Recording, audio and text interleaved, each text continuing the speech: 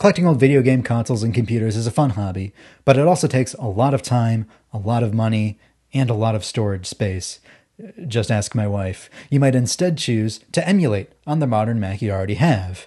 So today I'm going to run through the 3 best apps you can use for the most common use cases: playing old video games, running old computer software, and even virtualizing modern software like Windows 11 and Linux, all on your Mac.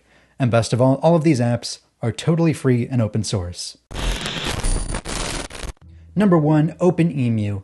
Easily the best way to emulate old video games on your Mac. When you first launch the app, it'll ask you which consoles you want to enable, and you have all of these options from Nintendo, Sony, Sega, Atari, even some obscure ones like the Vectrex and the ColecoVision. Basically, OpenEmu is a user-friendly interface on top of all of these other emulators that you otherwise would have to spend like an hour or more individually setting up. But instead, you can just download ROM files online or legally digitize game cartridges that you already own and have purchased in the past. And you can just drag the ROM files in, so it'll automatically sort them by console on the sidebar, or you can create your own collections or smart collections to keep it all organized. Just double-click to run. You can customize the inputs on a keyboard or using a connected controller. You can create save states that you can save and resume at any point. You can even use a shader to simulate the curve and blurring effect of a CRT television for old console games, or the pixelated LCD of a Game Boy Color. So click here to download OpenEmu from the project website. Number 2, Infinite Mac is the easiest way to poke around early versions of macOS because there's no installation required at all. Through the magic of WebAssembly, it is a series of emulators that run entirely within any modern web browser.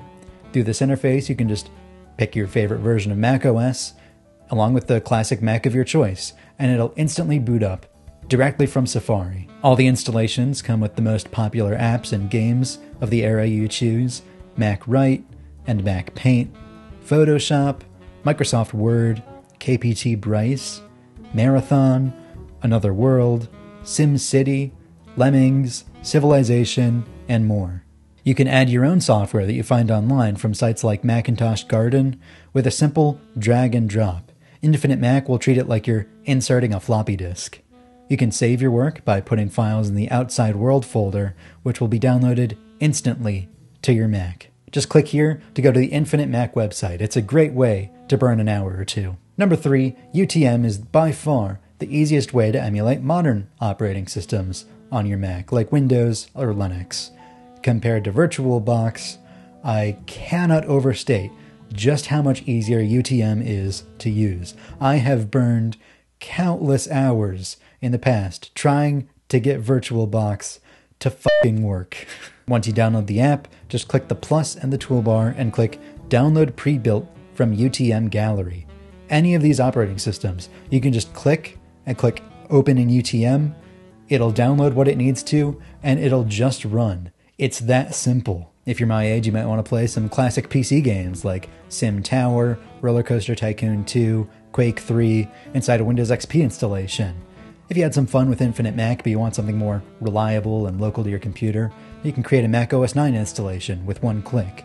You also might want to poke around Sun Solaris 9, an obscure operating system for like some expensive workstation machines in the 90s.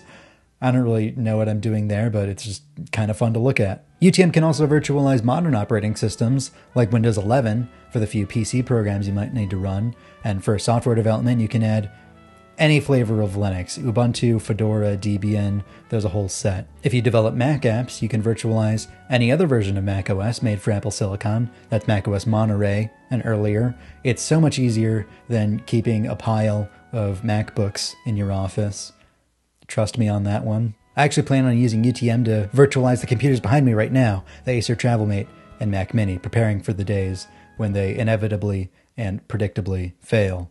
So you can actually find UTM for free on the Mac App Store. Links to all the other apps I talked about are in the video description. Remember to like and subscribe if you learned something from this video. I'm Griffin Jones with Cult of Mac.